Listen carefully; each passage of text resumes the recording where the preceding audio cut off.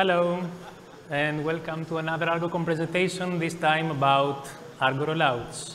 So can I see hands, how many people know what is Argo Rollouts?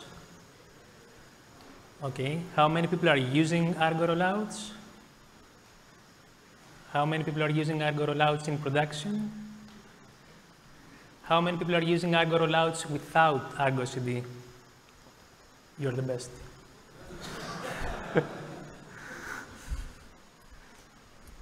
Okay, so my name is Kostis. I'm working at Codefresh as a developer advocate. I'm also working with the Argo team, mostly with Argo Rollouts, of course. And I'm also the co-author of the first ever GitOps certification that you find in the link there and in the QR code. I have to say some things about Codefresh. It's an enterprise solution on top of all the Argo projects, not just Argo CD. And if you have seen the news, recently Octopus Deploy said, oh, they are doing some nice things, let's acquire them. So what we are going to talk about today. First, we're going to explain the problem and why it's a problem. And then I'm going to tell you about some things that you might not know, the Kubernetes downward API and ephemeral labels. And then we will see a demo, because this is why you are here, yes? And hopefully it will work. So let's start with the basics. If you have never seen Argo Rollouts before, this is a 2-minute introduction. And I will talk about stateless services first. If you get Argo Rollouts, you get a Kubernetes controller that gives you access to progressive delivery. So you can do stuff like blue-green deployments, where you deploy a second version of your application. Nobody is touching it. You can run some QA tests, some smoke tests. You can give it to your favorite friend. They can test it, and then once you're ready, you say, OK, now promote, and you're off the races. There is also the canary deployment, where you do a similar thing, but instead of having a single point where you do a switch, you gradually send traffic to the new version. And as soon as you gain more confidence, you switch more traffic until you reach 100%. Another thing that you might not know is that Argo Rollouts has built-in support for several traffic providers, but until recently, you had to request a provider, say I'm using Nginx, HI Proxy, Solo, whatever, and they had to add support for this in the project itself. Now, there is a plugin mechanism in Argo Rollouts, and I'm also involved in the Gateway API plugin for Argo Rollouts, which means that from this point onwards, you don't need to wait for the project to add support for something. If your traffic provider supports the Kubernetes API gateway, it will be automatically supported with Argo Rollouts as well. So if you evaluated Argo Rollouts some time ago and you said, oh, it's not supporting my traffic provider, you need to reevaluate again. Now, as part of my job, I always stay in the CNCF Slack channel, and I follow the Argo Rollouts Slack channel there, and I see all the questions people are asking. And one of the most common questions was, OK, Argo Rollouts work great for a single application, but I have 2 applications. Usually it's a front end and a back end, and I want to do progressive delivery for both.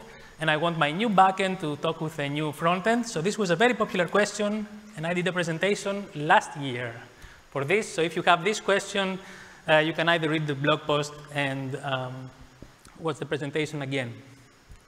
So that's the intro.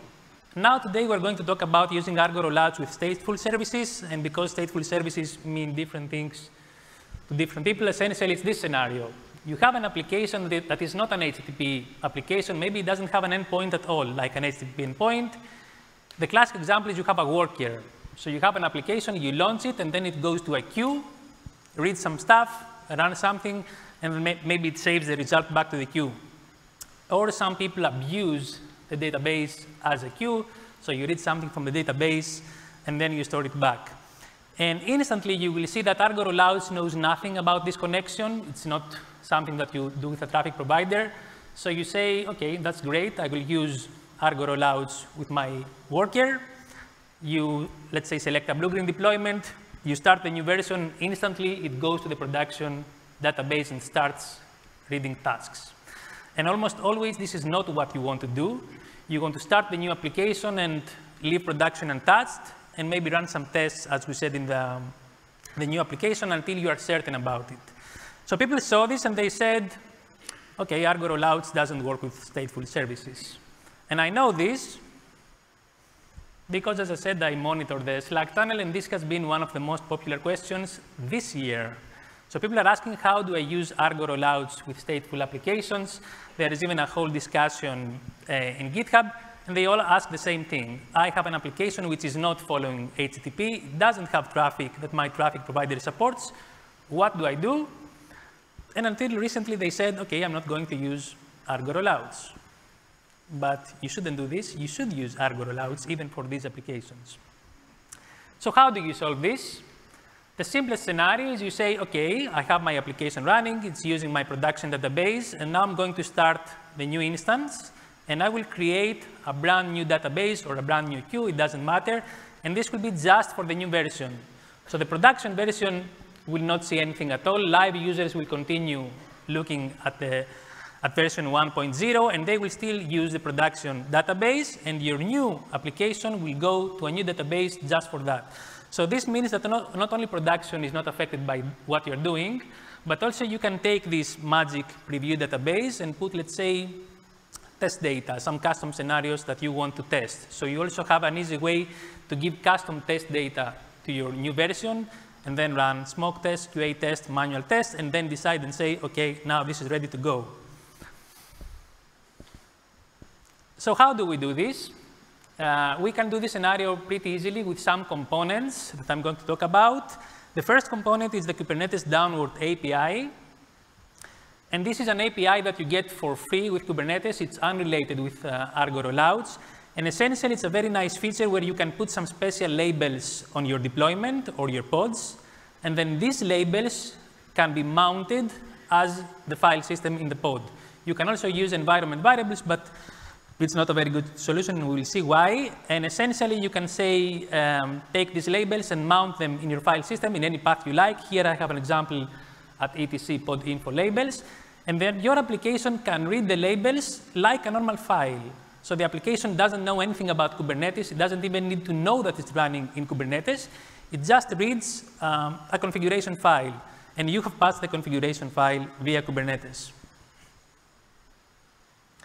So we can use this scenario with our problem and say we will pass some special labels to our application. And we will tell the application whether it's running right now in Canary or not, making the application smarter. And we will also have our source code read those labels. And then the source code can adapt according to the situation it is running on. The Kubernetes API, as I said, supports also environment variables, but we're not going to use them. Stick with just files. So that was one component. The second component is Argo Rollouts ephemeral labels, which is part of Argo Rollouts. And essentially, it's a capability that Argo Rollouts give you when you define your Canary or your Blueprint deployment. You can tell to Argo Rollouts, hey, while the Canary is running, the active service should have these labels, and the preview service should have these labels. And these are managed automatically by Argo Rollouts. Like once the Canary is not running, the preview labels are not there. Once it's running, they are added by the Argo Rollouts itself. So now you can imagine if you put all those components together, we have the magic sequence where we have the application, it's running in its initial state, it's using the production database, and we have told it via labels that, hey, right now you're running in production. Then we say, OK, let's do a blue-green deployment. We will launch a new application. And for that application, we will tell it via labels, hey, you're not running in production yet. So go look at a special preview database that I have just created just for you. And you will leave production untouched. So at this point, you can pause the Canary like normal, do whatever you want to do with the new version. Production stays unaffected. Live users don't see anything strange. And then at some point, you promote the Canary or the blue-green deployment, and you say, OK, I completely remove my original version. It's gone. And then for the new version, hey, from now on, you're running in production. So change the way you access the database or the queue. And then from that point onwards, you're back to square one, where you have a new version as a stable version. So from this diagram, you can see that the first part is kind of easy, but the magic moment is in the third square, where you say to the application, hey, your role has changed. Do something different now. You're not in Canary mode anymore. Now you're in production. So we need another component for this, which is auto-reloading of configuration. I've seen a lot of applications where they have this simple behavior. You start up as an application, you read the configuration, and then you're done. That's not the correct way to do it. The correct way to do it is to read the configuration from files. You should, of course, have configuration files for your DB or your queue. And then you need to monitor the files and understand if they have changed and then auto-reload the configuration. And unfortunately, or fortunately, you need to talk with the developers about this. So I know that sometimes you think the developers don't know what they are doing and we are the best. No, you should talk with the developers. Tell them what you need. Actually, you should tell them that this is a good practice to have anyway, even if you're not using Argo Rollouts. It's a good practice to have your application understand when its configuration has changed and auto-reload this. And because I've made this discussion with developers, I'm giving you today the ammunition, and I can tell you that there is a library for their favorite programming languages that does exactly this. So if they tell you, no, we don't know how to do that, you're going to ask them, oh, you're using Spring, there is this refresh scope, you're using Ruby, there is this thing, this thing. The demo that we're going to see today is with a Golang application. So it's very easy. In most cases, it's just 1 or 2 lines of code where you say to the application, hey, load the configuration and then keep monitoring it in order to understand if it's changed or not. And if it has changed, then reload it. So it is possible, but they need to do something about it. Usually in all my presentations, I select one slide, and I say this is the most important slide of the presentation. And in all my past presentations, this was a technical slide, but in this presentation, it's this slide. So for this thing to work, you need to talk with the developers and convince them and make them understand what you need and have them make those changes. If they don't make these changes, then everything I'm talking about today either will not work, or it will work with a lot of more effort. Because I know what you're going to say. Oh, I want the application to reload. I will kill the pods, and they will restart, and they will load the configuration again, which is not how you do it. OK, so enough about the theory. Let's see the demo.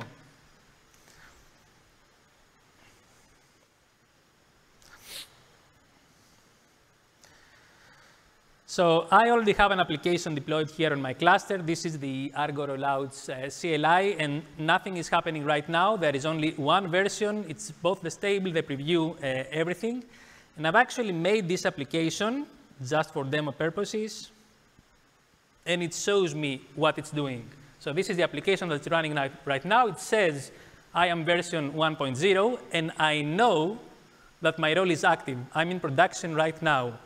I'm also printing my configuration, like where do I get the configuration from? It's from etc/podinfo labels. This is also another good practice that I suggest, that applications should say where they load the configuration from. So it makes things easier for you to understand why something is not working or not. So even if you're not using Argo Rollouts, I think this is a good idea to follow. And then this application also says I'm going to use a RabbitMQ server. I'm using for the demo RabbitMQ, which is just a queue implementation. You can use Kafka or DB or whatever you want to use, just as an example. And this application knows that it hits my production queue. So this application is a bit smarter than other applications. It knows it's running in production right now. So what I'm going to do right now is I'm saying, OK, this application runs fine. Let's create a brand new version. So I'm coming here in my manifest, and I'm going to edit the manifest. And then here you can see the magic labels that say what you do in the preview and in the active case. And you can see I pass different labels for the role.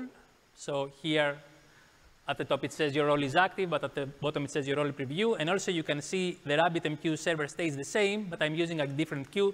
This is just an example. You could say use a completely different instance of RabbitMQ as well. So I'm coming here, and the only thing I'm going to change is not any setting. I'm just going to get the new version. So as an administrator, even my job is very easy because I just changed the version. I don't care about the settings. I've set them once in the definition. I change the version, and I say I want version 2.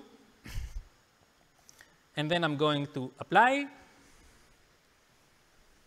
And I have a new version. So if I go now to my rollout, I have two versions running. One is running in production, the other is the new version, and you can see right now that the active is still the old one. So just for demo purposes, it's paused, nothing happens automatically because I want to show you what is happening. Of course, in a real production scenario, this could be automatic. So now, if I restart my port forwards,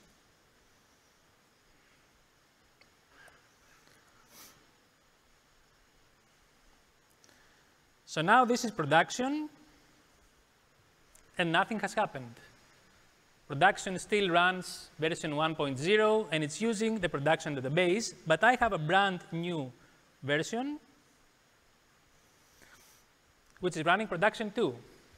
And this application, and it's easy in this demo to see the change, has a completely different configuration here. So in this example, you see my configuration was just the location of RabbitMQ, but in a real application, I might connect to 3 databases, 5 queues, or whatever. So this application clearly says that its role is preview, so it knows it's not running in production. And I can also verify this with RabbitMQ. So this is my RabbitMQ port, and you can see right now I have 2 queues there, one for production, one for non-production. And also I can play with my tester, which in a real scenario to be my production instance using this service.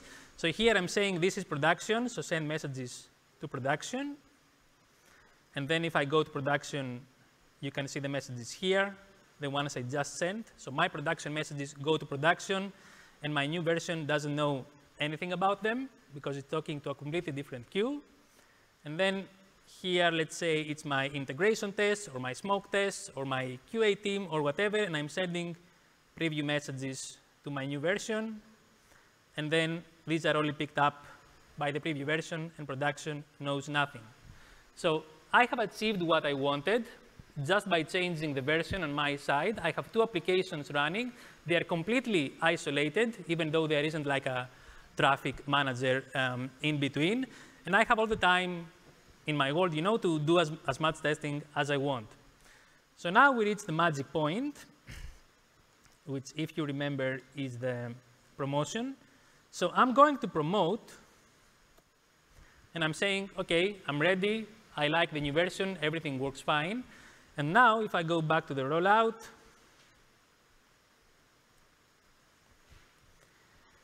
you can see that the new version is active, and in 19 seconds, the old version will disappear. So if I start my port forwards again,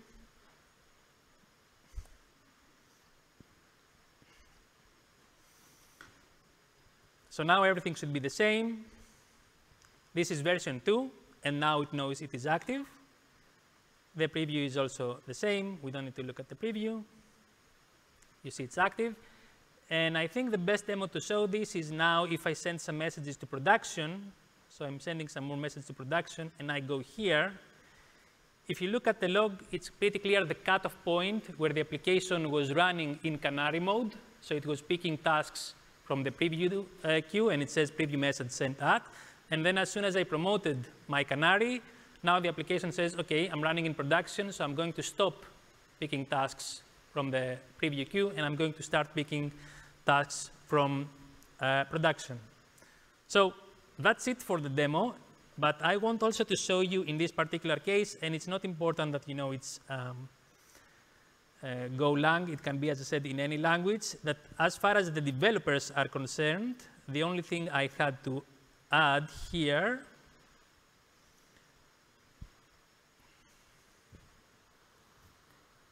so here you can see I'm saying these are my properties. These are things that you read from the configuration. You are going to search for them at a standard path.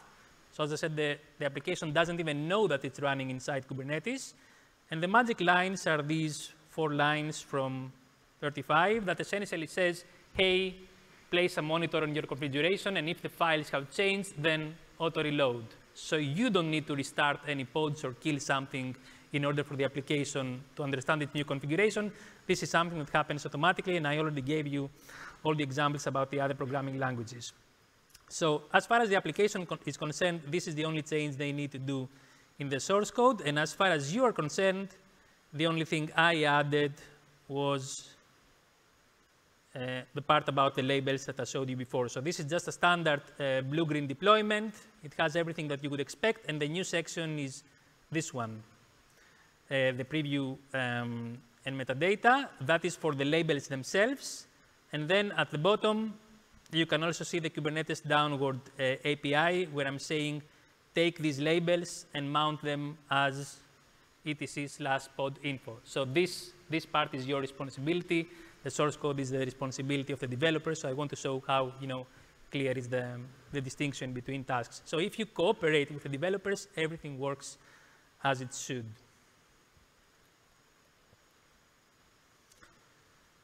So this is the same example repo I used and the QR code. So everything you have seen is completely open source. You can follow it by yourself. So what have we seen today? It's possible to use Argo Rollouts for stateless services, and Argo Rollouts has built-in support for many popular traffic providers. Even if your traffic provider is not supported by Argo Rollouts, check the Kubernetes Gateway API and see if your traffic provider supports this. There is a plugin for that. If you want to use it for stateful services with a technique you have seen today by using the downward API, ephemeral labels, and auto-reloading configuration, you can use this in application as well. So essentially, there is nothing stopping you right now to adopt Argo Rollouts for your applications. I will monitor the Slack channel, and if I see any more excuses, I will create a blog post or a presentation. Thank you.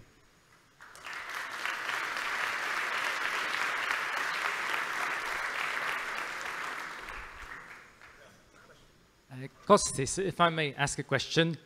Thank you for this presentation. It's a very interesting technique, very useful. I have a specific question. So you mentioned that the preview application reloads the file, right?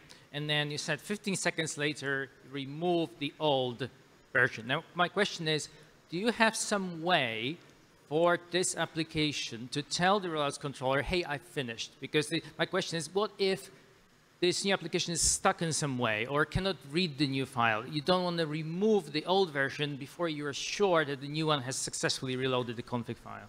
So that's a great question. And one thing I didn't show you because it was Golang specific.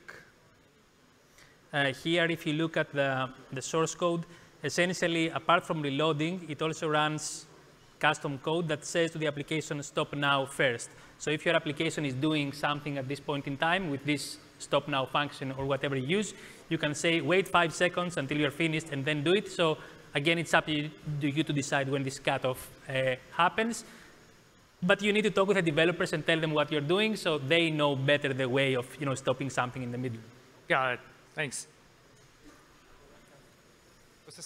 I have another question, if you don't mind. So that's a really great demonstration how it could work with a simple data. But let's imagine that we have a database that is password protected, and we could not afford authentication to service account in that case. It could be external service that is not integrated with a cloud provider. So any hints which direction we should look for a solution? So how you use secrets with Argo projects is probably question number 0 in popular. No, question number 1. Question number 1 is 0 is how you deploy Argo CD, and question number 1 is how you do it with secrets. It depends on the secret solution that you are using. So if it's like sealed secrets or an external operator or something else, I would try to make the settings not the secret itself, but maybe, for example, the token that you use in order to fetch secrets or the authentication method that you use to fetch secrets. So the application is not responsible for reaching for its own secrets, and then you have to put all this stuff in Argo Rollouts. Yeah. In Argo Rollouts, you just enter the new way of fetching secrets.